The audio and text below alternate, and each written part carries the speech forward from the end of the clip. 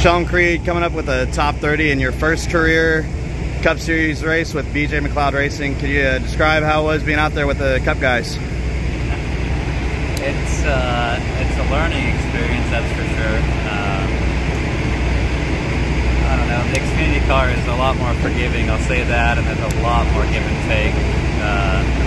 Here, they don't care if you're running, 10th, or if you're running 36, they're gonna block you when you get to them. So I had to learn that a little bit today.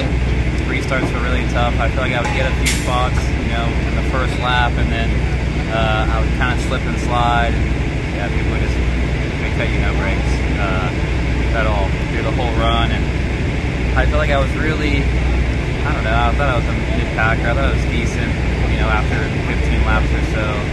And I'd run guys down, and then as soon as I get to them, they start running where you're running and blocking. So that part's frustrating and tough. Even if they're laps down, they don't care. You're not going back by them. Right. So that makes it tough. But all in all, I had a lot of fun. I learned a lot. It's you guys are no joke. Everyone's good. So I hope this can make me better for the Xfinity Series, and I hope I get to do this more.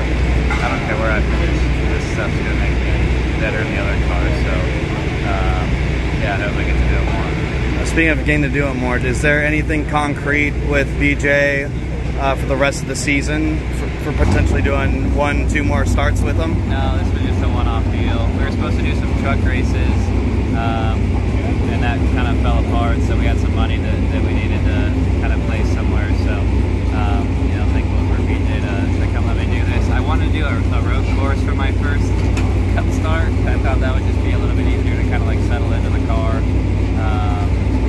rather than coming to an oval, especially in playoff season.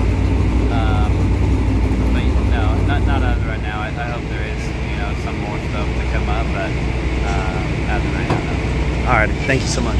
This is Austin Dillon, driver of the Bass Pro Shops Chevrolet. Make sure to hit that subscribe button. Also check out one of those 2 videos beside me. Visit frontstretch.com for more racing content.